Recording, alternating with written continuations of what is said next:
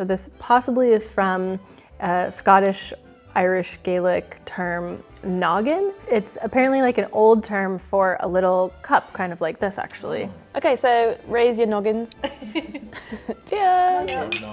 I'll let you drink it before I tell you all the ingredients in it. That sounds like you're going to tell us something we don't want to drink. There is egg in it, as the name would suggest. You can do it with whiskey or brandy, and then there's a little bit of spiced rum. Where that comes from is this drink made its way across the seas to the US eventually. The first use of the term eggnog is in 1775, right before the US became a country. And they had rum at their disposal from the Caribbean.